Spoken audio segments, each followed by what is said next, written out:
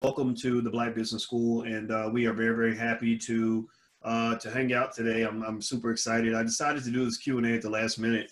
A lot of you were sending questions about the Black Stock Market weekend, and I thought, let me just. It's a Saturday. Alicia and I are celebrating because we're about to finish a 5-day fast we have been doing. And I figured, hey, you know what? Maybe we can go ahead and just answer some questions because I'm sitting around on Saturday afternoon. I'm not doing a whole lot today. So anyway, just so you know, some of you are watching from outside the Zoom. I cannot answer all the questions everywhere. I invited some of you on the Black Financial channel to leave questions that I would answer directly. So I'll answer those first. And then those of you who are inside the Zoom, I'm going to answer your questions first. And I want to also just say that I may not be able to answer every question that's asked because, sometimes the questions get pretty deep and pretty long, but it's all good. I'm here to help you. I'm here to respond to, any thoughts you may have. And I also want to remind everybody that this week, or today actually, is the last day that you can get 48% off of our Black Stock Market Weekend. We're doing Black Stock Market Weekend next week, which will be an opportunity for you to learn. Basically what I put together was an 11-step process for choosing stocks for your portfolio. And it was something that I created in a proprietary fashion just for students in the Black Business School. And if you haven't really dug into the Black Business School to see what we have to offer, I want to encourage you to do that. We're very, very good at what we do.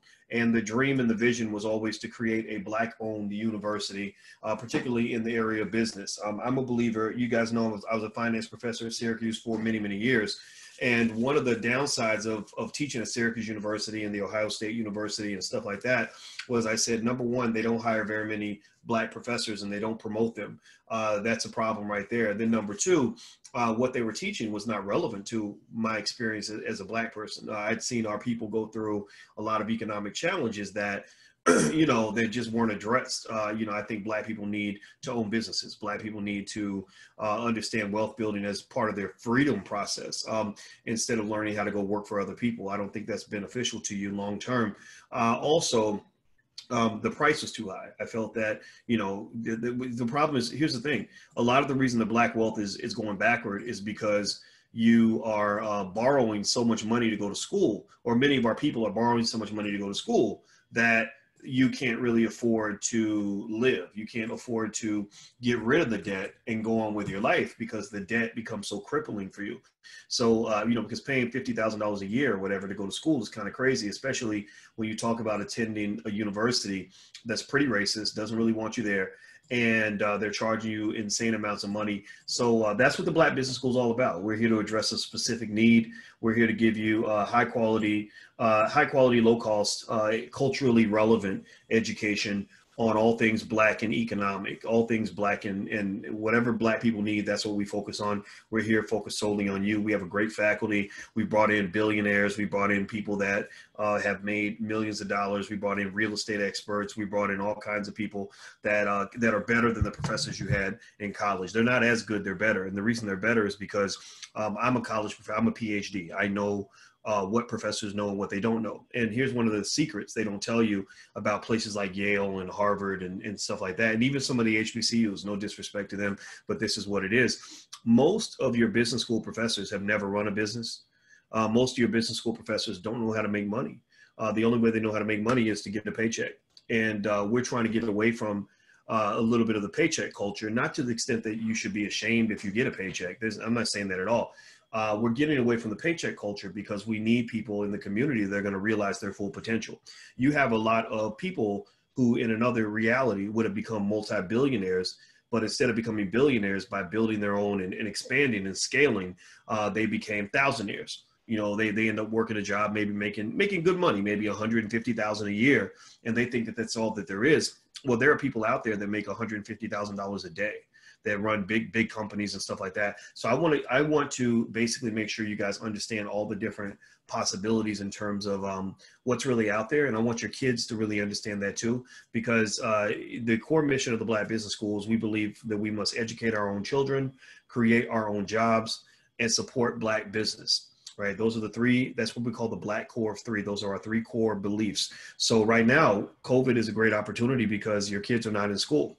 Well, you want to educate your kids? We got something for you. We have free homeschool training sessions every Thursday at noon with Noma Langum with Shelly Moses. So if you're looking for resources on how to homeschool your child or how to figure it out, just go to theblackHomeschoolNetwork.com. If somebody could type that in, please go to theblackHomeschoolNetwork.com and you can register. That's theblackHomeschoolNetwork.com. Please type that in if you haven't done it yet. And it's totally free. It's every Thursday. We also have a Black business school for children that you really should check out. It's very good. Our children that go through our programs and get a degree out of that program actually have a financial literacy level that exceeds the average college educated adult. So what we did was in the Black business school, because I think that we're extraordinarily innovative, is we took advanced concepts, right? You know, because as a finance PhD, I understand this stuff pretty well.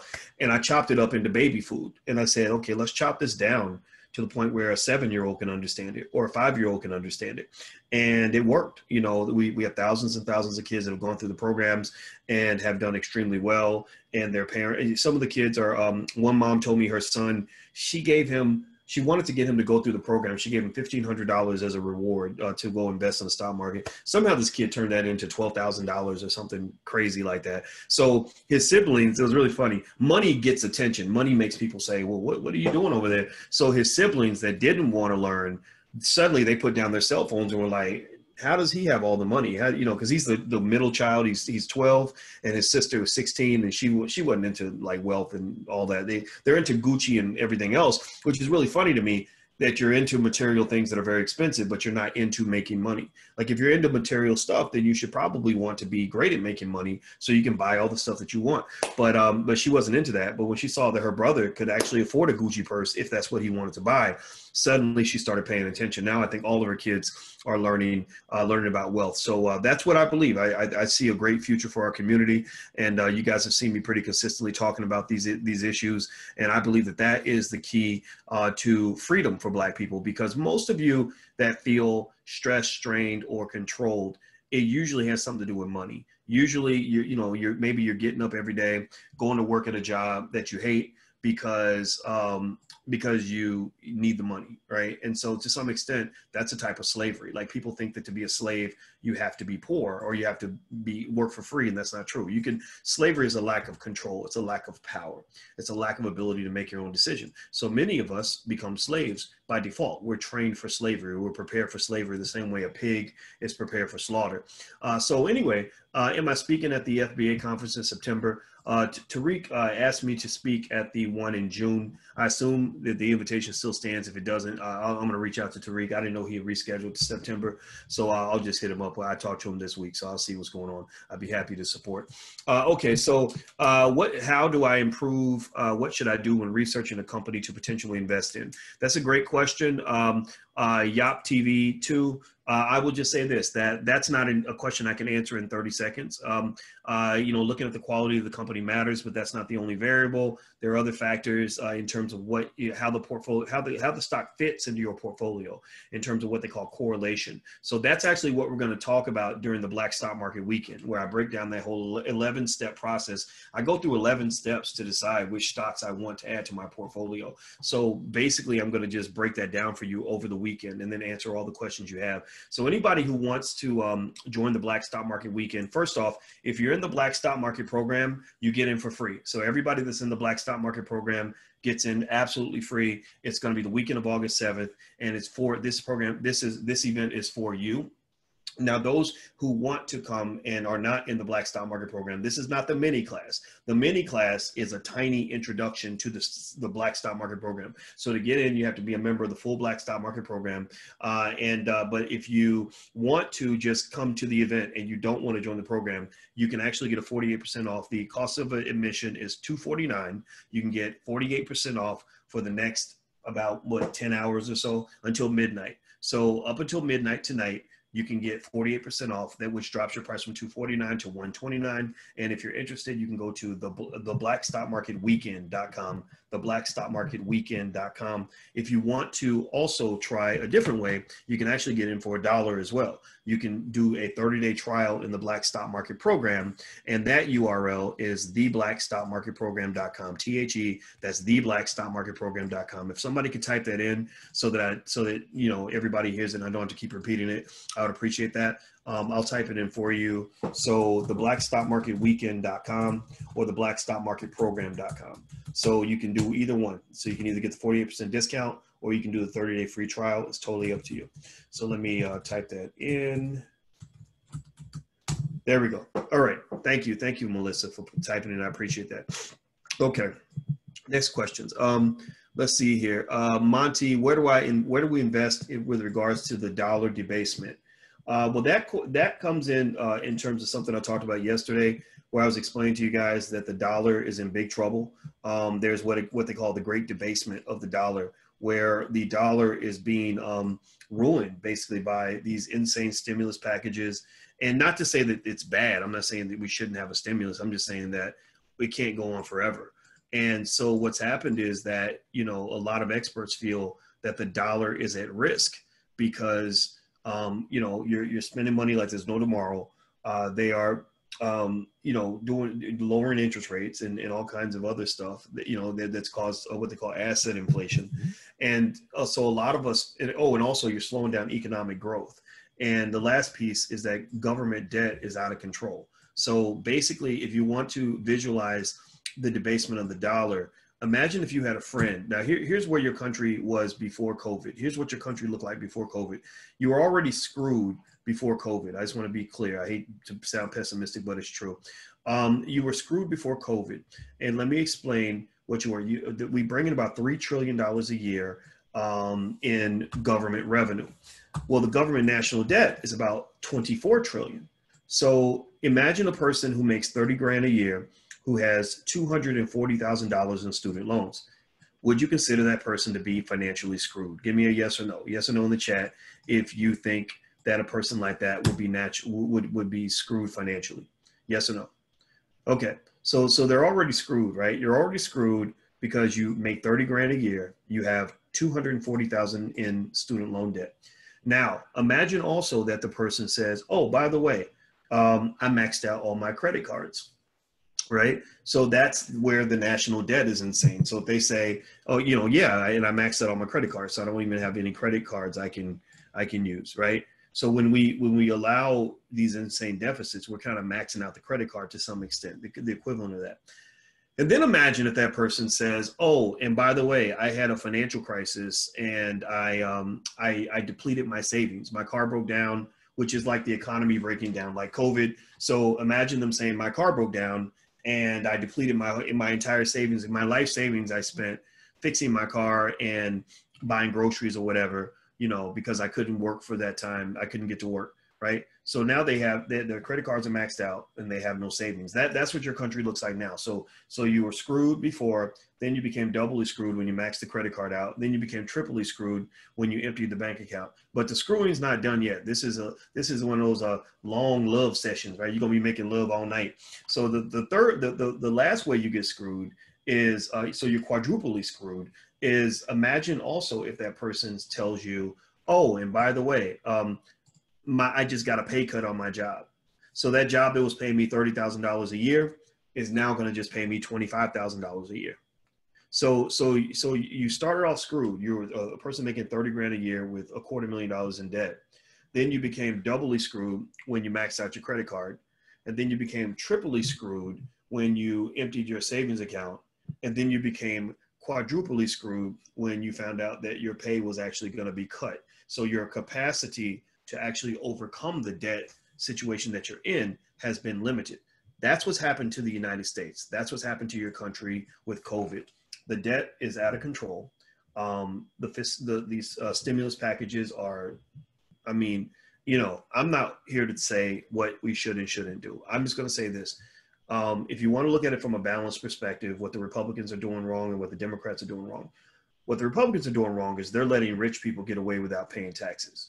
You know, people like Jeff Bezos should not have $131 billion in net worth. You know, 50 billion is enough for anybody, right? So wealthy people don't pay taxes. They haven't been paying their fair share since Reagan was in office. And then the area where the Democrats are screwing up, in my opinion, is they just want the stimulus packages to be insane. Like they literally want to spend $3, $4, $5 trillion if they could. I think that they're okay with printing money and just paying people to stay home forever. Like never go back to work. Just get the same, we'll pay you what you made on your job and you never have to work again. I'm not saying that's right or wrong. I'm saying that doesn't work. The math does not add up. I'm a mathematician. Math does not add up. So that's what you're looking at with the debasement of the dollar. The ways people are protecting themselves are with investments in commodities, gold, silver.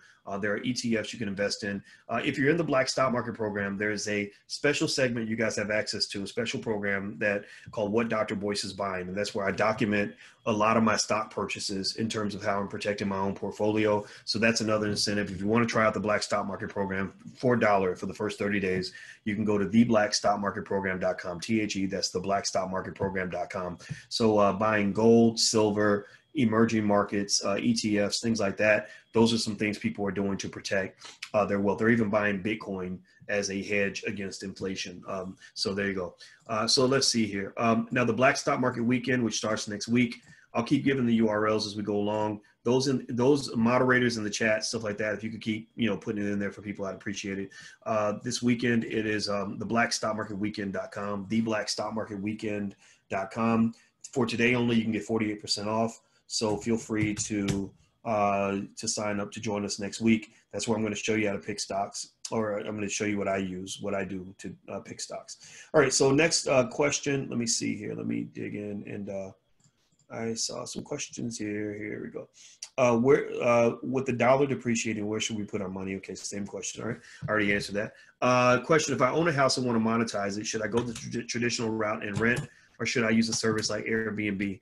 I think that I think both of them are solid. I think renting obviously gives you the long-term contract, but Airbnb gives you more premium. I think it also depends on what the location of the home and where you're trying to rent it out. A last little piece too is if you need cash, or liquidity, you can always borrow against an asset. Like this is another good benefit of owning stock and accumulating stock slowly but surely. Even if you're putting the same amount in your stock portfolio that you spend on fast food, over several years, you'll accumulate a lot of money. And what happens is that when you've got this money, it becomes part of your security blanket. It gives you financial security. So because you can go to a bank and say, look, I want to borrow $10,000. And they'll say, well, where's your collateral?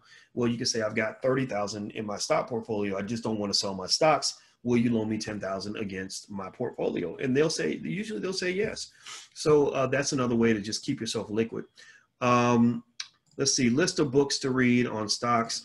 You know what? I don't think you actually have to go read a bunch of books. I mean, there are books out there like The Millionaire Next Door. A lot of people like Rich Dad, Poor Dad, stuff like that. But truth be told, I think learning, through an online class or something like that is good.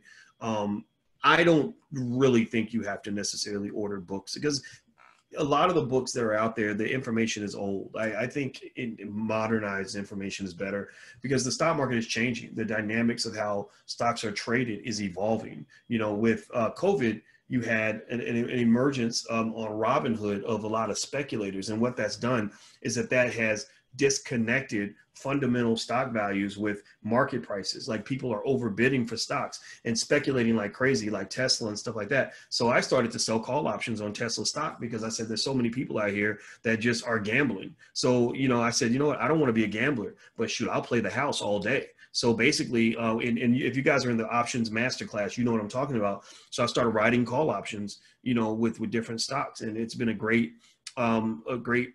moneymaker in the portfolio. So, and by the way, those of you who want to join the options masterclass, we talk about options every single week, Wednesdays at 8. You can go to drboycemasterclass.com. Somebody type that in, please. drboycemasterclass.com. That's drboycemasterclass.com. All right. Grand Rising. I would like to know when's the best time to sell your stocks in the market to capitalize on getting money from the stock you want to sell. There really is no best time. Some people choose to hold forever. So Warren Buffett says you should hold for 10 years. Some people want to sell quickly. Day traders want to sell fast. So there's really no steadfast rule. There really isn't. And there's no way to predict when the stock's going to go down. I don't care what anybody tells you. They tell you all day, like, oh, I can tell you when the stock's going to go up, when it's going to go down. And I've done the research. You know, I've been around other scholars, and all they did was they studied day traders to see what they know and what they don't know.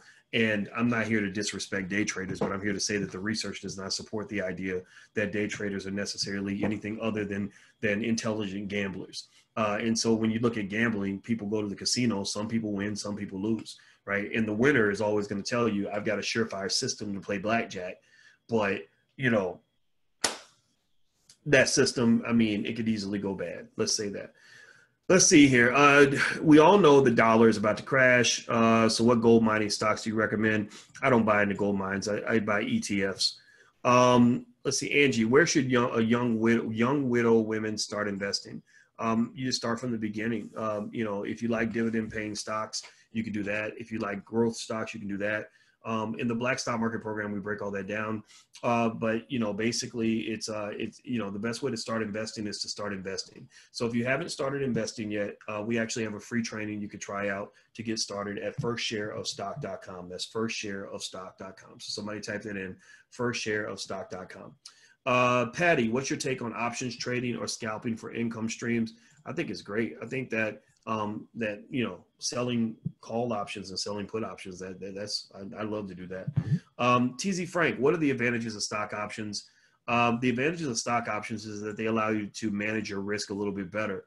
So with risk, you can pass it around like a football. So you can either take on more risk. So you can say, here, give me the ball. I want to run it down the field. Or you could be the quarterback and throw the ball to somebody else who wants to run, right? So basically with stock options, you know, if you buy call options, for example, you're taking on risk. You're paying money because you expect that the stock is going to go up or, you know, whatever. But with a put option, you're going in the other direction. You're a bear, right? But remember, for every option, somebody that buys it must also sell it. There must be another person selling it too.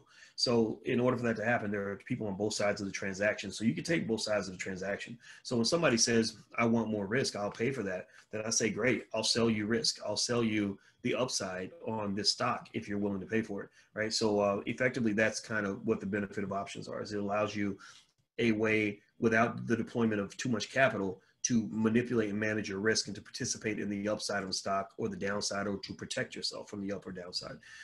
Sandra, hello, Dr. Boyce. I'm new to investing. I'd like to know what stock pick would be good for growth and value for the long term. You know, there's a lot out there, but companies that just people seem to love now are like Amazon. Everybody loves Amazon. Microsoft was doing pretty well. Their earnings announcement came out. There was some mixed conversation there, but I still think they're a strong company. Apple is strong. But then what's going to happen is you're going to see the emergence of some cyclical stocks once we get out of the COVID situation. And by the way, everybody, I'm doing a Q&A. I'm only answering questions that are inside the Zoom. So if you're on Instagram, I love you, but I can't. I have to focus. I have ADHD and I'll be all over the place. So I'm going to answer the questions that are inside the Zoom, but you guys are welcome to watch. And also don't forget that next weekend, we're doing the Black Stock Market Weekend. For today only, you can get 48% off. That's almost half, 48% off. And we're going to go through that weekend, a whole weekend. We're going to go through 11 steps to adding stocks to your portfolio, the 11 steps that I use. And it's going to be really great. So if you'd like to learn more, go to blackstockmarketweekend.com. That's blackstockmarketweekend.com. Let's see here. K1017 says, should I be holding stock through the election? I am. I'm going to. I'm not going to tell you what to do, but I am. D'Anthony, can hedge fund managers invest in SPACs? You know what? I got to look that up. I don't I don't know exactly what SPAC is. They seek underwriters and institutional investors before offering shares to the public. These money SPACs raised in an IPO, placed in interest-bearing savings account. Special purpose acquisition companies. Yeah, you know, that's a specialized investment that's not easy to participate in. Now with IPOs in general, I don't get in the hype of IPOs. I'm not interested in the hype behind IPOs.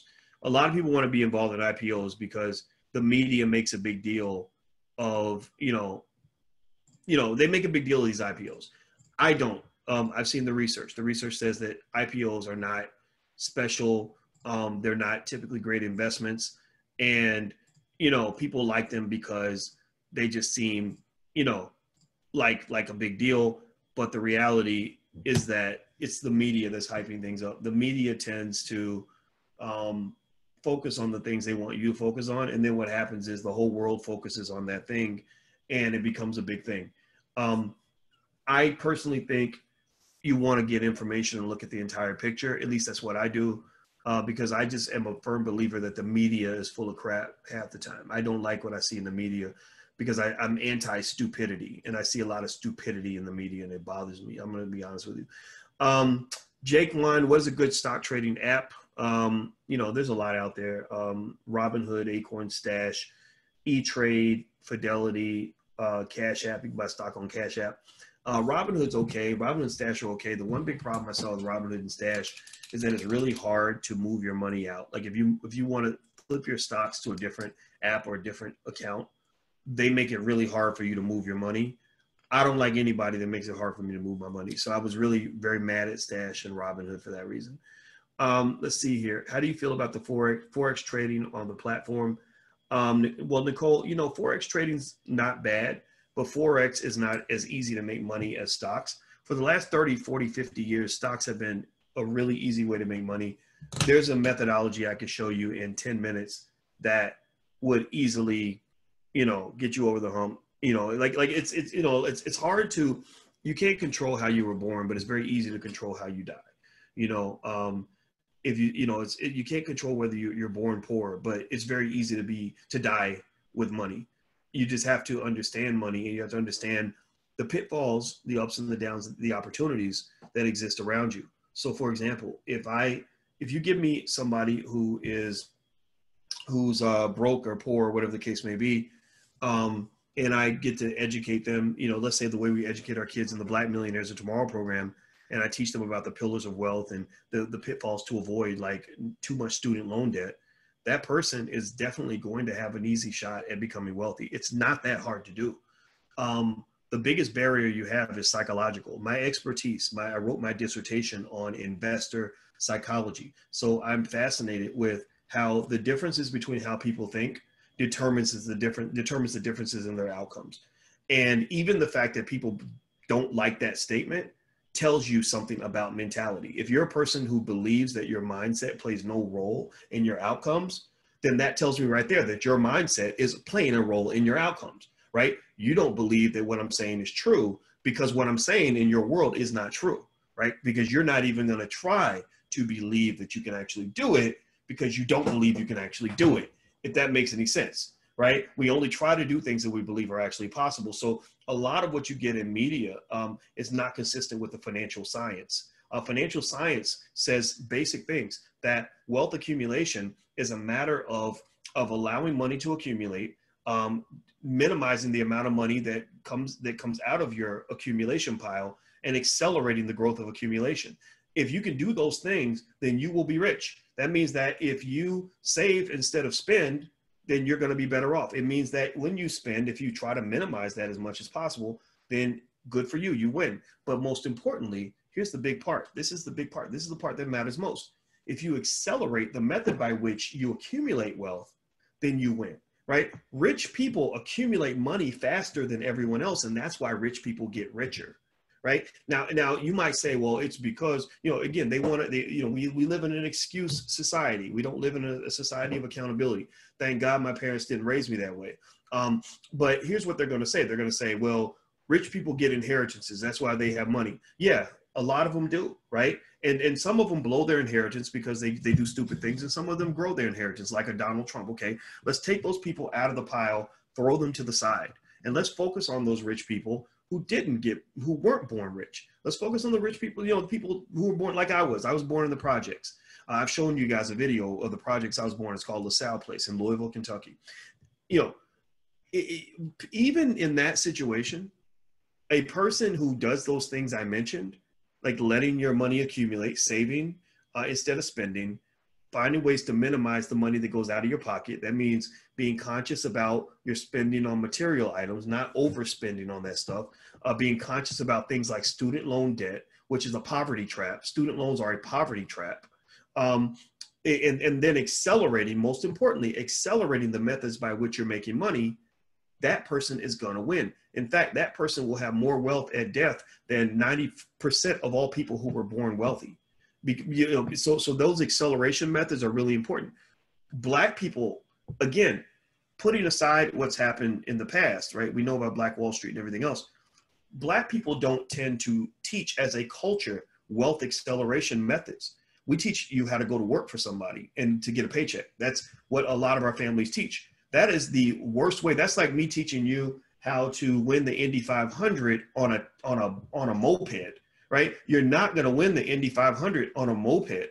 If I want you to have a chance to win the Indy 500, I got to get you a car, and I got to get you a good car, and I got to teach you how to drive that damn thing, right? And so some of us, and think about this, a person who's only been trained to ride a moped, even if you give them the best car available, they're going to crash it. They're going to crash the damn thing, right? So basically, what occurs is that either people don't know wealth acceleration methods, so they go to work every day and they work hard, and then nothing good happens because of the debt traps that I talked about earlier, the poverty traps, or they luck out, right? They luck out and they get a big pile of money. Maybe they win, maybe the lottery ticket comes in. Maybe they get to the NBA or the NFL, or maybe they get an acting contract and get to go to Hollywood or something like that. They come into a lot of money, which means that they're given access to a fast car. And guess what? They crash the damn thing because they don't know, nobody ever even taught them how to drive. So what you got to do for your children to make sure that they don't fall into any of this nonsense is you need to teach them wealth acceleration methods. It's very easy. There are 3 categories in which rich people make their money. 1, owning shares of stock. The stock market has grown at an insane rate. Wealthy people are far more likely than non-wealthy people to invest in the stock market. Even poor people who invest consistently become rich people eventually. Number 2, real estate. A landlord is almost always going to do better than a renter. A renter is, in fact, a renter is actually making a landlord wealthy. A renter is paying the landlord's mortgage. 3, ownership of businesses, entrepreneurship. People who own businesses tend to do better than people who don't. If money comes in, the boss is going to eat first, and then the employees eat last, right? So effectively, at the end of the day, teaching your children these wealth acceleration methods, and then also helping them to avoid the debt and poverty traps, that right there will ensure that they'll have financial security, if not wealth. Some of your kids will actually become multi-millionaires because maybe they'll do something like, I talked to a Black woman the other day who was making $50,000 a year. But she started a hair care brand and learned the process of white labeling a hair care brand. And now she makes $100,000 a month. Right. So, and she's not special. She didn't go to Harvard. She didn't get a silver spoon in her mouth. She just understood that Black women spend a ton of money on hair and that we need to get in that industry. And she figured out how to position herself where she could get a piece of that pie. Teach your kids the right way. Don't teach them the silly stuff. Okay. Anyway, so by the way, in the Black Stock Market Weekend, some of you are asking about the URL again. If you want to get the 48% discount on the Black Stock Market Weekend, which is the weekend of August 6th, go to blackstockmarketweekend.com. That's blackstockmarketweekend.com. And you can sign up. It's 24 hours. It ends at midnight where you can get 48% off. Let's see here. Cornelius, how do you feel about fractional shares? I think fractional shares are great. They give you the same type of ownership that you'd have if you bought entire shares. NW question, what are the long-term benefits of buying Black? Well, when you buy Black, you keep money in the Black community, which naturally builds wealth in the Black community. So what happens is that money actually multiplies when you are buying in your own community. Let me give you an example. I'm going to explain to you how when you're buying Black, how $1 becomes $5. So let's say that I don't buy Black. So I have $1 and I spend $1 at Walmart. Well, the Walmart family takes that money and they export it out of my community. That dollar is gone forever. But let's say that I buy Black and I'm committed to buying Black, but I'm also committed to buying Black from people who buy Black, right? So I don't just support Black businesses. I support Black businesses that hire Black employees and put the money back into the Black community, have Black suppliers where they're putting the money right back into the Black community. So I go give, Joe my dollar at the deli. Well, Joe, because he buys Black too, takes my dollar and he goes down to Tiffany's place to get a haircut. And so Tiffany gets the dollar, and then Tiffany takes that dollar and goes to Mary's cupcake shop, right? So basically, between Joe and Billy, or whatever the second name was, Tiffany and Mary, that $1 has been used 4 times, right? And then if the last person uses it, Black again, then that's 5 times. So that $1 has become $5 in that one example, right? So when a dollar circulates, it can get used over and over and over and over again. Whereas if you don't use let the dollar circulate, then you only get that dollar once. So in a way, think of it like dishes in your cabinet. Imagine if every time I used a dish, I threw it on the ground and broke it into pieces and threw it away and then had to go buy another one, right? That would be silly, right? If every time I used a dish, I threw it in the garbage, or every time I wore a pair of socks, I threw them away. Every time I put on an outfit, I threw it away and had to buy another outfit. Well, that's going to drain me financially, right? That's not a sustainable model. That's not recursive. That's not that's not beneficial long-term to the economic security of my household, because I constantly have to keep going out to get new dishes. I have to constantly spend money to buy new clothes, because every time I use it once, I'm throwing it away. Instead, what do?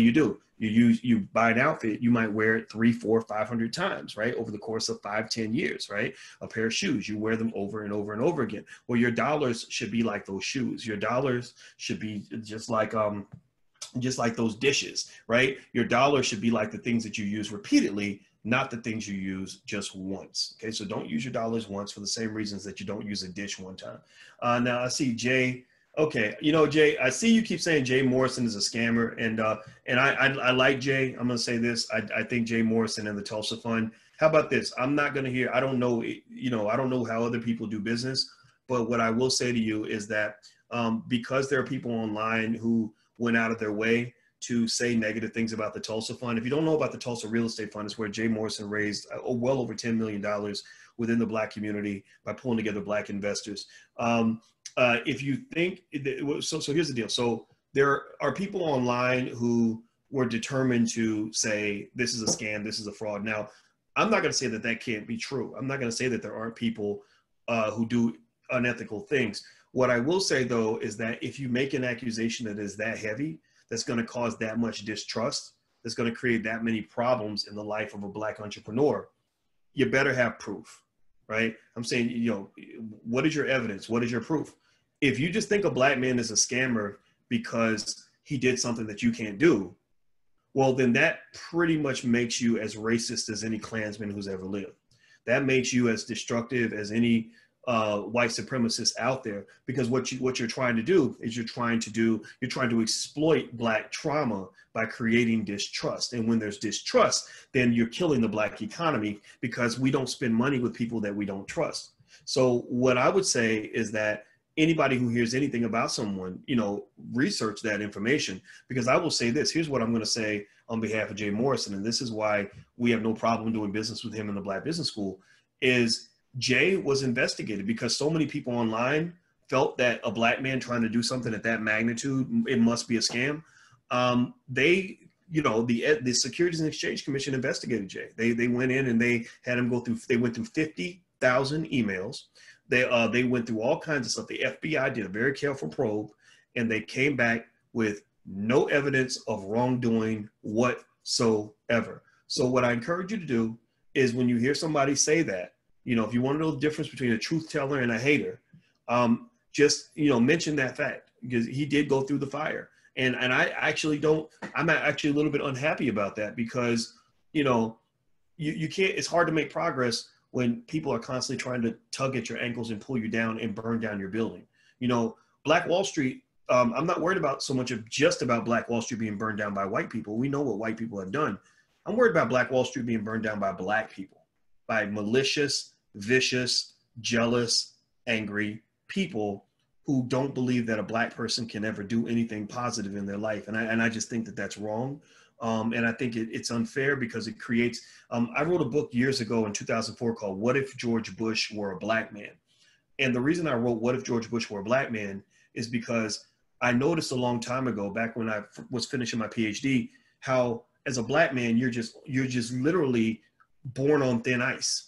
As a Black man, you're heavily scrutinized by everybody. You're scrutinized heavily by Black women, by white people, by the justice system, by your employer, to the point where even if you make the same mistake that somebody else makes, you do the same thing somebody else did, your penalty is gonna be 10 times greater than anybody else.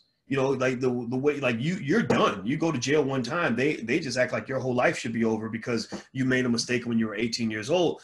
And I just really think that as Black people, I think we have to be conscious of this, and we can be conscious of this while also accepting the fact that there are some people in the community who are not going to do things right, right? So you can't run around and say, oh, you should just trust anybody because they're Black, but you got to at least give them a fair shot, and also give them a little bit of a right to make a mistake. You know, you run across a Black business and they screw something up, they mess up your order. Well, don't just say, well, I'm never supporting Black businesses again. You know, think about this. I've never heard a person say, I'll never go to a white business again because they messed up my food. Maybe you won't go to that business again, but you'll never abandon white businesses. So why would you abandon the Black ones so quickly? That doesn't make any sense. So anyway, I didn't mean to get on that soapbox, but I just had to lay that out there. That's my truth. That's what I believe. Okay, so let's keep going. Let's see here. Question: should Black folks use their money to go to college or invest in real estate stocks if we had to choose? Okay, that's a good point you make. If you have to choose, that's what the defining factor is. I don't believe you should have to choose. I'm a college professor. Alicia's a college professor. Our kids are going to go to college because Alicia wants them to go to college.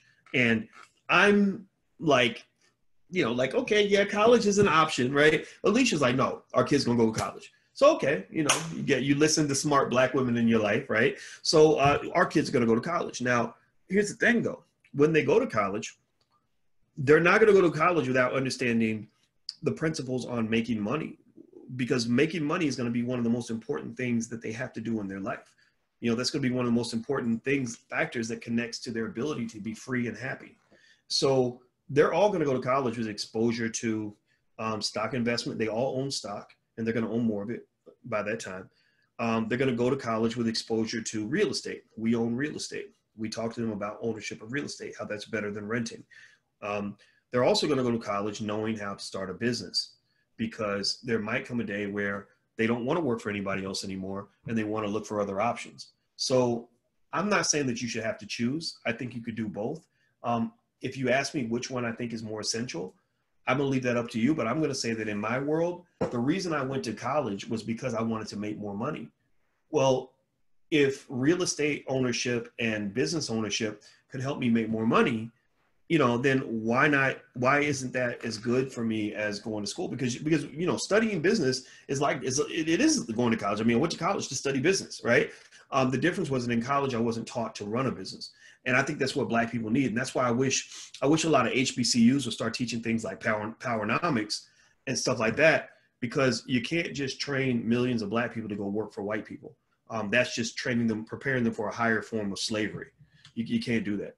All right. So by the way, so the Black Stock Market Weekend is next week. We're going to go through an 11-step. We're going to spend the whole weekend going through an 11-step methodology for choosing stocks to add to your portfolio. The cost for the weekend is $249, but for the next 24 hours until midnight tonight, you can actually get 48% off, which drops the price to $129. So if you're interested in joining us for the Black Stock Market Weekend, you can go to blackstockmarketweekend.com. That's blackstockmarketweekend.com. Some of you were asking, if you're in the Black Stock Market program, can you get in for free? Yes, if you're in the Black Stock Market program, but that is not the same as the mini class. The mini class is a short, tiny introduction to the broader program. The program's like this. The mini class is kind of giving you a taste of how great we are in the Black Business School, in hopes that maybe you'll consider doing more. And so the mini class does not give you the free admission. Being in the program gives you free admission. So if you'd like to check out the Black Stock Market Program for 30 days for $1, you can go to theblackstockmarketprogram.com, THE, that's theblackstockmarketprogram.com. Somebody please type it in so others can see it. It's theblackstockmarketprogram.com. All right, so next question. What are your thoughts on the investment record of the Motley Fool? I think it's good. I like Motley Fool. I think it's a good publication. Jamar, what do you think about renewable energy the next 5 years? I think that's the future. Renewable energy. I mean, energy sources are going to have to shift. I think eventually we're going to run into a wall and we're going to have to make adjustments. So I like that for a long-term investment. I really need a 10-year financial plan. Invest in S&P ETFs. Yeah, I mean, if that's a way you want to do it, where you can do a plug and play, set it and forget it type situation, yeah, that would probably work. You don't have to really think a lot to manage your portfolio. You can actually, you know, in fact, that's actually something I'm going to show you guys on the Black Stock Market Weekend, is how to basically manage your portfolio with 20 minutes a year. Like literally where it would take you 20 minutes a year for you to just make sure your stuff is good and then set it and forget it. It's very easy to do. And I look forward to talking to you guys about that next week. All right, so let me see here. Okay, so many questions. Elijah, lost some money in stock. I did not sell or write options. Would it be smart to sell right now or ride out? I can't predict what the market's going to do, but I do know the market has a lot of ups and downs. And so if you sell, what are you going to do with the money? If you don't have another investment that's better than what you think you can earn from stocks, then why would you deplete your capital, right? You're not going to just take the money and spend it, are you? Because spending guarantees you a negative 100% return. You do know that, right? You do know that when you spend money and you buy something, you buy a pair of Jordans. I know the CEO of the Jordan brand. They ain't giving that money back. They're not giving them. So just the idea that people compare spending to investing, or think that they're somehow equivalent, or that I'm going to stop investing or sell my stock so I can go spend. Those are not in the same thing. That's comparing apples and candy bars. Like they're just not the same thing. Okay, so keep that in mind. Latasha, is the options masterclass included in the free interest in the Black Stock Market Weekend? No, that's a separate program. The options masterclass is at drboycemasterclass.com. That's how you can log in. I know you said the stock market class is included. Just wanted clarity. Yeah, this weekend is something specifically for the students that are in the Black Stock Market program. This is for you guys. Anybody else who's in other programs can join. And you can either join by doing a $1 trial in the Black Stock Market program, or you can use the discount and go to blackstockmarketweekend.com and you can join that way. If you just want to join, if you want to come to the weekend event and don't want to sign up for a program, it's totally up to you. Let's see, Stacy, Dr. Boyce, I'm a first-time investor. What are some good gold, silver ETFs to buy? The ETF for gold is GLD. Silver, there's like a silver trust from iShares. If you just go to Robinhood and type in silver, you should be able to find it. Let's see, Shelly, do you know why they are running out of coins? I don't know. I imagine it has something to do with COVID and coins being pulled out of circulation.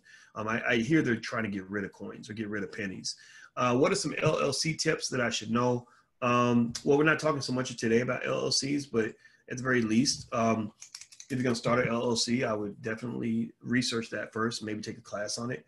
Just don't jump in and definitely don't partner with someone in business unless you're 100% sure what you're going to get.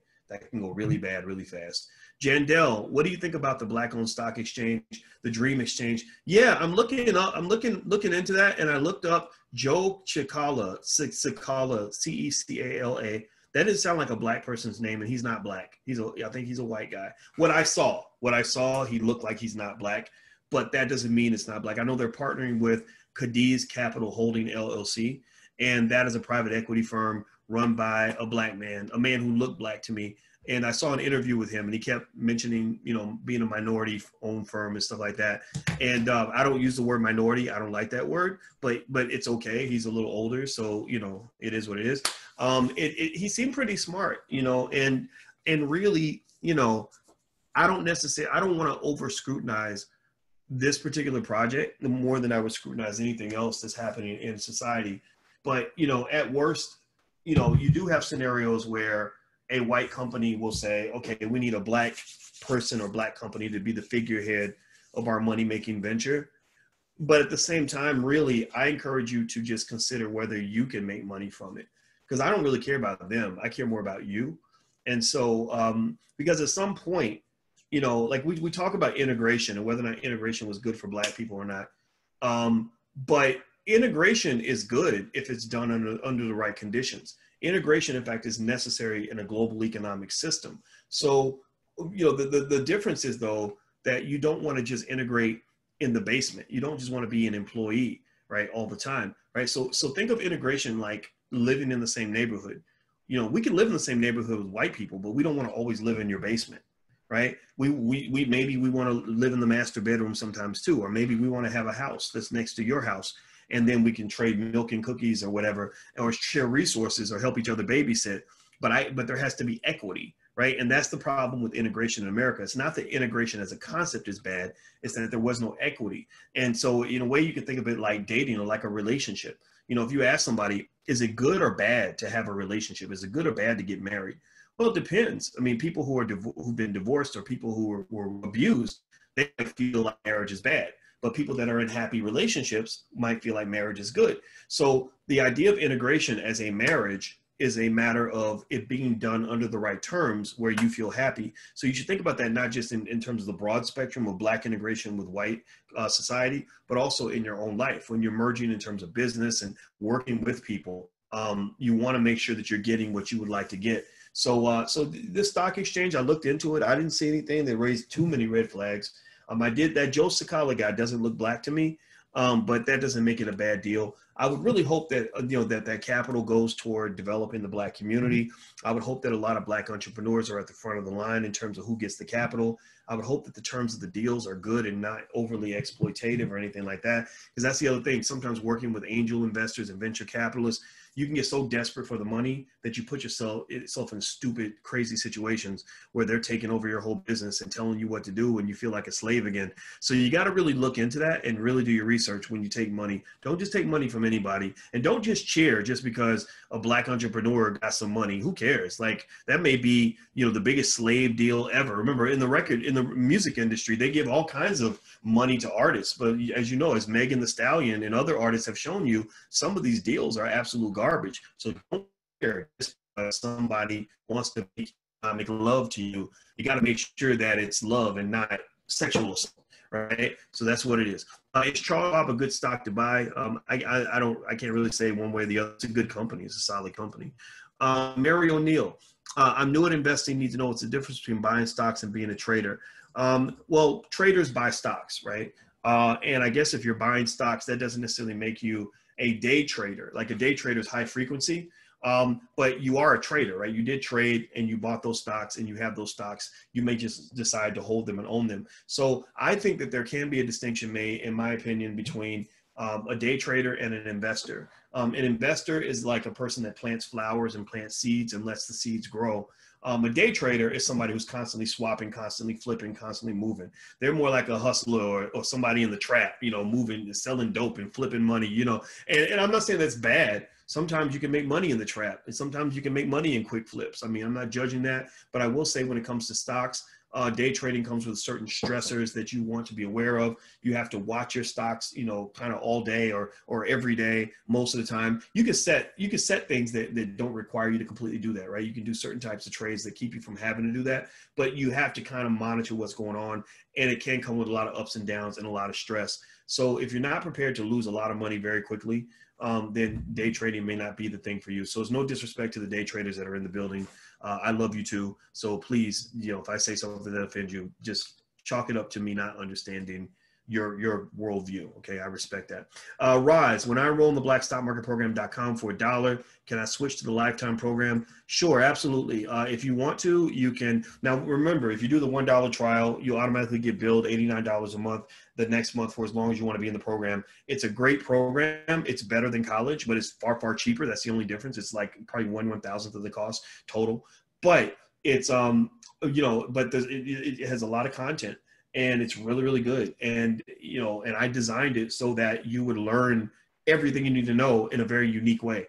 I personally think that we have a great teaching style, and we explain things in a way that's definitely better than universities, but also better than, what a financial expert might say. A lot of financial experts, PhDs are not just financial experts. We teach financial experts. We train financial experts. So a lot of times what they might have read in a book and end up reciting from a book, well, we're the people who write the books. So what that means is that we're able to do things that I think make us special. They give us a superpower, which is, hey, we have the ability to uniquely identify the unique challenges and struggles of being Black in America and around the world, and look at your specific needs and help you shape specific outcomes and ideologies that are consistent with what you want to accomplish, right? So for example, a lot of people in our community may not want to invest and have money just so they can go buy a Lamborghini and have a big house. Some people want to take care of their relatives. Some people want to just be financially secure. Some people just want to quit their job. Some people want to buy the block. So we kind of account for all of that, and we study the Black experience very closely to make sure that we're serving all needs necessary. The other good thing too is that every program in the Black Business School has a 30-day 100% money back guarantee. You're not going to get that from a university, right? So that means that if you're not happy for any reason in the first 30 days,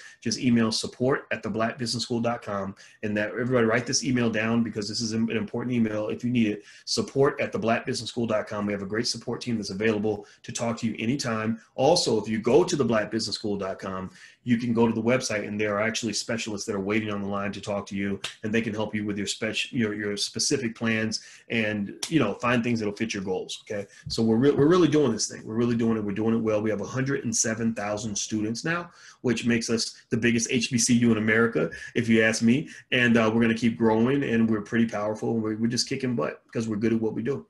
Timothy, if you have a problem overspending, like you go to a restaurant and you think about getting a drink but end up getting a whole meal, sometimes the intentions are good, but then an issue with staying committed financially. Yeah, so you might need an accountability partner. That's where things like, I've actually talked to you guys on the Black Financial Channel about things like SUSUs.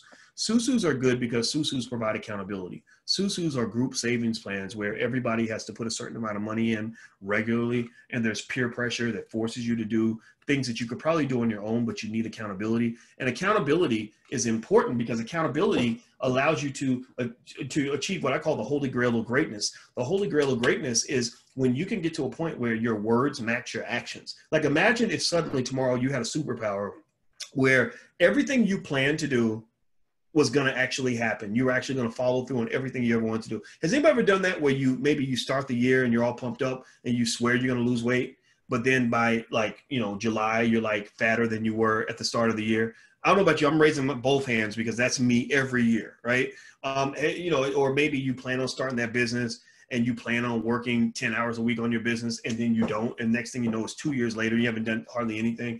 We all go through that. We all go through that. And I thought about this. I think deeply about goal setting and achievement because I am absolutely obsessed with time management, and I'm obsessed with getting the most out of life while we're here. Life is very short and I don't want to waste it. So one of the things I figured out in my own meditation on this was that the number one factor that separates great people from wannabes, that 1% from everybody else, is the ability to manifest what you would like to accomplish meaning basically having actions that are consistent with your words, making a plan and working the plan, like staying with the plan. That's hard to do. A lot of us have a hard time doing that. So one key to doing that is accountability. Right? Like that's why I like SUSUs, because SUSUs make you save, right? Like you say you're going to save, but now you're in a SUSU. Now you got to save, right? Right now I'm on the 5th day. This is personal, but I'm on the 5th day of a fast. Alicia always asks me if I want to do a fast, and I'll be like, no, I'll be fine. I'm gonna lose weight on my own. I never do. Because I like the Twizzlers too much, and you put some chicken in front of me or a pizza or whatever, like I'm just eating all the crap, right? So finally I did a fast, and she makes me go through the fast. Like she was making me get up and eat crap I didn't want to eat, every day, and stop me from eating the things I didn't want to eat. I had that accountability. So what she did, and the reason I didn't resist was because even though as mad as I was at her when she would snatch the candy bar out of my hand or whatever, it was like I let her do that because I knew she was only forcing me to become the man that I promised the universe I would become. Right. And I knew that there's a wall there. There's a wall. And I don't want to sound too spiritual here on this, but I believe a lot of this is very spiritual. But there's a wall between who you are and who you want to be. And it's hard to go through that wall by yourself. Right. Sometimes you need somebody to push you through that damn thing, and so she pushed me through it. And now we're on the 5th day. And guess what? I feel so much better. I have lost 5 pounds this week. And I'm so proud of myself for sticking it out. But I don't know if I could have done it by myself, so everybody has that same problem. So find your process. What is your process to overcome your deficiency? Because time is, tick tocking. Like you're going to be dead one day, and you don't want to be old sitting up in a hospice somewhere looking back on all the things you wish you had done and then know that you can't do it anymore because you're old and about to die. Like don't let that happen to you. Okay. All right. So Claude, with the US dollar depreciating, where can we put our money? Okay. We talked about that a little bit earlier with gold and silver and emerging market ETFs, things like that. Mitchell, Dr. Watkins, thank you for the Black Business School. I'm a recent graduate of the Intro to the Stock Market mini course, and it was amazing. Yes, good. I'm glad you guys like it. Anybody who's watching who hasn't tried the mini class, you can actually take a look if you'd like. If you go to firstshareofstock.com, that's firstshareofstock.com. My question is, I just introduced my 13-year-old son to the stock market and opened a custodial brokerage account for him. I had him buy a share of Snapchat. Okay, good, because he uses Snapchat. Good. That's a good way to teach stocks to the kids. And he was excited about the principle of ownership. However, how can I get him excited and interested? He was excited about the principle of ownership. So how can I get him excited and interested? Well, I think, Mitchell, that it's, with your son, it's really going to be a matter of, them sort of watching you through the years. And then one day when they finally realize, how much the world can suck, when you're a slave, they're going to turn back to the things that you were teaching them all along. I've seen this happen up close. I have seen where I had my daughter in particular. I remember when she was younger and she had zero interest in any of the stuff I was doing. She went to Columbia University and she was a track athlete. She's very smart. And she's a teacher. And she had zero interest in what I was doing, but she knew what I was doing. She knew what I was all about. I talked to her about it or whatever, but it wasn't like teachy, preachy. I wasn't forcing her to do anything, whatever. And then what happened was when she got to, working with other people and, she started learning what it's like to work with Karen every day, who's telling her what to do and getting on her nerves. Everybody's got a Karen on their job. Alicia's got Karens on her job, right? That's when they start thinking like, gosh, I got to get out of here. I want to try something different, right? And so when she's bringing that to me, that's when we start talking about this thing that maybe I mentioned 8 or 9 years ago that wasn't of interest to her then, but it's of interest to her now. So people have to, you have to have it ready for when they're ready. But then if you plant those seeds in the subconscious, they're going to go back to what they know when they're ready. It's like the guy who grows up and his mama goes to church every Sunday and he hates it. And then so he goes out into the world and he becomes a drug addict and, maybe he goes to prison and then he gets older and says, I want to get my life right. Well, when he's thinking like, okay, I want to get my life right now, guess what? Those people become pastors. I'm sure everybody's had a pastor who used to be an alcoholic or addicted to crack or whatever, right? No disrespect if you're in that category, but y'all know what I'm talking about, right? Well, a lot of that's because that's what they saw when they were young and they grew up in the church. And so people tend to circle back to what they know when the situation calls for it. So I think that that's what's going to happen. They're going to circle back to the church of powernomics that you were holding in your household when life starts getting tough for them, or when they start to realize that money matters, that having, income matters, that financial freedom matters. But kids don't always know that. Kids don't always care. Donna, will the weekend 11 steps be offered as a class later in the Black Business School? I have a conflict Saturday. Yes. Everybody who attends will get lifetime access to the recording of the entire event, right? It'll be there. You can join later if you want to, or you can go back and look at it again after it's over with. So every student that joins us for the Black Stock Market Weekend will have lifetime access to the material forever. So if you're interested and you want to get the 48% discount, it's the weekend of August 7th. You can go to blackstockmarketweekend.com. That's blackstockmarketweekend.com. Let's see. Salam, are you familiar with Tradera? No. I've heard of it, but I don't know much about it. Am I familiar with currency trading? Yes. I've been invited to sign up and learn to trade. Will I learn currency trading in your class? We do have a Forex program in the Black Business School, but we're not going to talk about currency trading in the Black Stock Market program. The Black Stock Market program focuses on the stock market. So, but we do have a Forex program. Let's see here. Clifton says that the discount doesn't come up. Let me see here. So let me try it. Let me take a look. Okay, so it's coming up for me. So try it again. It's blackstockmarketweekend.com. And it should come up. It should come up. I don't. And if you have any trouble at all with anything at any point in the Black Business School, just email support@theblackbusinessschool.com. That's support@theblackbusinessschool.com. Chris says, I'm on the Black Business School website right now and I can't access the support team. Is there a phone number I can call? If you leave a message for the support team on the site, they're going to get right back to you because they're always in there. But it's the weekend, so maybe they're taking time off. But also, if you email support@theblackbusinessschool.com, they tend to respond within 24 hours. So feel free to shoot an email over there. All right, so let's see. What's the best life insurance? I use term life, and I buy from theblackInsuranceNetwork.com. That's theblackInsuranceNetwork.com. It's a nice lady named Yolanda Spivey who runs that, and tell her I sent you. Let's see here. Echo says, is the plug stock a good investment? You know what? I would look at what the analysts are saying about the stock, but I don't know anything about the company. So if you ask me about a specific company, I'm not going to, there's thousands of companies, so I haven't studied all of them. Jake Wan, put options is a smart move or a stupid move. It depends on what your philosophy is. If you're a bear, then it's a smart move. If you're a bull, then it's not a smart move, right?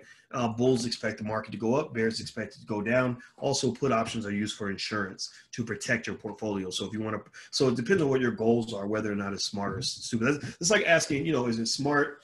Is it smarter to eat at McDonald's or Burger King, right? Some people would say, oh, it's McDonald's because I like their food. Somebody else might say, oh, I like Burger King better. Some people may say neither one because, it's fast food. It's all unhealthy, right? So what's smart depends on what you're trying to do and what you believe. Let's see, Kirk, how do you find out about drips that are straight from a corporation? Dividend reinvestment plans, that's what drips are. On Robinhood apps, I know for sure, and on most apps, they'll let you reinvest your dividends if that's what you want. Like that's what I do. I don't get dividend checks. I just reinvest it all. Is Zoom a good long-term investment? Specific companies I can't answer on so much. I do know Zoom has had a big price jump, and there are some people who worry that Zoom might not do so well long-term after the COVID situation is over. Tech, is Robinhood a good source of platform for beginners to learn day trading? I think Robinhood can work, but if you're trying to be a serious day trader, I think there are more complex platforms out there that give you more tools to work with. Let's see, Dr. Watkins, what in investments, stocks, precious metals, commodities will most likely resist the decimation of the dollar? Commodities, gold and silver in particular. Even crypto can help. T310, I'm back and forth on how to go about investing. Several people I follow, including you, Minority Mindset, Richard Fain, and you. I don't know whether to invest in dividend-paying stocks, save my cash for a down payment for a duplex, or start a business, or just continue to stack as much as I can with this current economic climate. Yeah, I think if you start a business, whatever you do, manage your risk and ask yourself, what's the worst that can happen? Stocks are the easiest thing to get started in. I can show you how to start investing in stocks with $10 in 10 minutes. Those of you who haven't started yet, just go to firstsharestock.com. There's a training there. You'll know how to invest in the stock market in 10 minutes. Real estate takes a little more time because there's complex terminology you want to know, and you probably want to get a mentor for real estate. We do have a real estate program in the Black Business School run by Julian Gordon, who controls about $3 million worth of property. So feel free to go to theblackbusinessschool.com and you can check out the real estate program that Julian has in the school. And then third, starting a business is probably the most complex and time consuming. So in fact, maybe being an investor solution than actually running the business yourself. I don't recommend running a business yourself unless you have a passion for the business. Like for example, if I invest in a bakery, I don't have a passion for baked goods like that, that's going to, want me to, or get me to want to dedicate, thousands of hours of my life to sit around baking cookies all day. So what I would rather do actually is invest in someone who loves baking and become, a part owner. And that's the goal with capital accumulation is you want to build up enough money so that your money can be allocated to a situation where it works for you in a passive fashion. That's the best thing to do. What do I think about the NAACP? I don't think about them very much, to be honest with you. That's not the solution, in my opinion. I think wealth, I'm all about the MONEY for Black people. I think that if we accumulate wealth and we learn how to manage wealth, I think that we will be much more powerful than we'll ever be by waiting for white people to be nice to us. NW, question, as a young Black investor, should I get a loan to invest in real estate or should I wait until I have all the money saved for full ownership? A lot of, getting loans gives you leverage. Leverage is risky. So I'm not a big fan of taking on too much leverage, but I think loans are okay. I think that if you have a great investment opportunity, a loan can be a good thing because it gives you ownership and control, which can allow you to participate in capital gains. So I think a loan's okay, but just think about, again, always think about the worst case scenarios when it comes to investing. What qualities are needed to be a good businessman or a good entrepreneur? I think that the capacity to learn is good because you can learn and you can innovate and keep ahead of the competitors. I think that a commitment to what you're doing, like a passion for what you're doing, is really good. Passion drives you and gives you fuel, for your fire. I think that maybe being in a group with other entrepreneurs can be helpful. The ability to kind of form relationships and maintain those relationships can be beneficial because when you have good relationships, it allows you to provide economic security for each other. That's important. There's a few other things there. It is interesting. It's a hell of a journey. But I think it's very rewarding. What was funny was I remember when I quit my job, and I remember how nervous I was about quitting my job. And I remember I had this recurring fear that one day I was going to have to I was going to struggle so much that I'd have to go back begging on my knees and apologizing to the people that I used to work for, and begging them to take care of me. And that was my ongoing fear. That was my biggest fear. And it never happened. I never came close to that. I've had bad months. I had months where I didn't have any money. I had months where, we were really struggling. We had some really bad months, but never once did I ever think about giving up my freedom. I just enjoy freedom is so great that once you get it, you just can't go backward. And a lot of people during COVID are realizing that. A lot of people are not going to go back to the office after this is over with. So that's my 2 cents on that.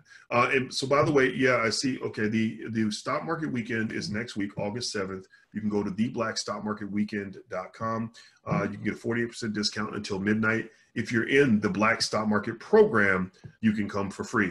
Now, if you're in the mini class is not the program, right? So mini class or anything other than the Black Stock Market program itself, there is a fee, but you can get 48% off until midnight. It's going to be 3 days where I'm going to spend a lot of time with you, and I'm going to break down an 11-step methodology that I use to add stocks to my portfolio, and then I will answer 10 trillion questions, and we will just have a blast, and you're going to learn a lot. It's going to be amazing, and there's a 30-day 100% money-back guarantee for anything in the Black Business School, and we're growing. We're doing it. We're doing the damn thing. My dream when I left Syracuse was I said, I really want Black people to really value wealth. I really want Black people to see what I've seen. I want my community to understand what I understand. And I taught a lot of people that weren't Black, and I saw what they were doing. And I'll be damned if we didn't achieve that goal. I mean, we started doing this 15 years ago. And at that time, I had people telling me that it wasn't going to work, that the Black people are not interested in wealth. And that's just, we proved them wrong. A lot of people that weren't interested before became interested, and I've seen you grow. I've seen many of you start businesses. I've seen you build your portfolios. I've seen you shift your families. I've seen you break generational curses. And I just want to applaud you and just say, keep going, keep going, keep going. If you keep going, you will win. If you keep going in life, you will win. I'm just telling you, OG status right now. Uncle Boyce is talking, and I'm done answering questions. I'm getting a little bit tired, but I'm telling you, I'm gonna go OG real quick with Uncle Boyce mode and just tell you that is another incredibly important factor in success. Keep going, keep going, keep going, keep going, keep going.